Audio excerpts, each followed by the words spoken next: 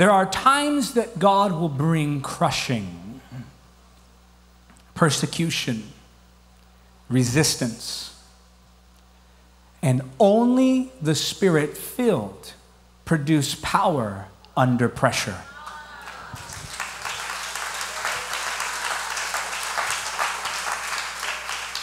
Only the Spirit-filled produce power under pressure. If you don't have the Holy Spirit within you, pressure does not produce power. It produces fear. It produces compromise. It produces emotional breakdowns. It produces weird doctrines. It produces isolation and moodiness and impatience and anger. When the pressure is on, whatever is inside of you will come out.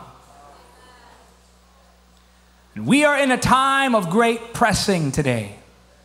We are in a time of great pressure. And God is revealing who has the goods. Before God can use you, He has to shake you from the familiar and then put you under pressure. How many of you in this season, you've been feeling a little bit of shaking? You've been feeling a little bit of pressure. You know what amazes me is even though you've been under this pressure, you're still here. You've been under this shaking and you're still here.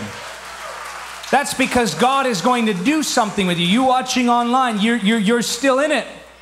You may feel like this is something you can't handle. You may feel like the pressures are against you. You may feel like everything is falling apart. But I can assure you this, when you feel like it's falling apart, it's because God is shaking you from the comfortable. He loves you too much to leave you in your comfort. He loves you too much to leave you in the ordinary. You may say, I wasn't in sin. I was living clean and everything's being shaken. Do you realize that the mediocre, even though it is not sinful, it is an insult to the glory of God? I'm going to say that again because somebody needs to hear that.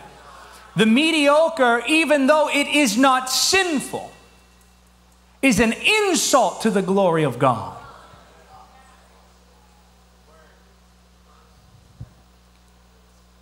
Yes, many believers compromise in sin. Even more compromise in comfort. Even more compromise in conformity. Even more compromise in complacency.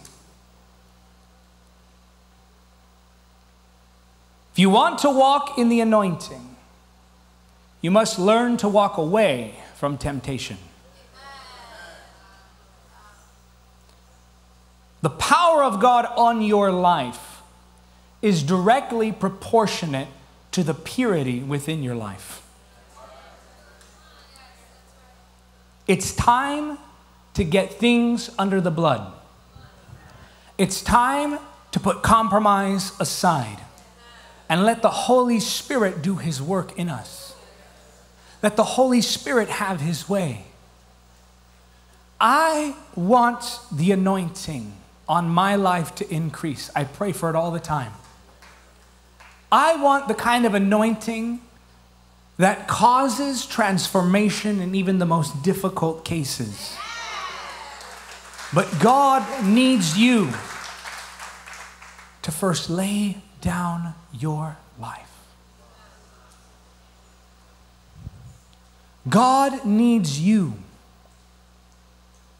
to first surrender. So many say, Holy Spirit, fill me. And He says, I can't because you're full of yourself. We say, God, use me. He says, I can't because you're letting others use you.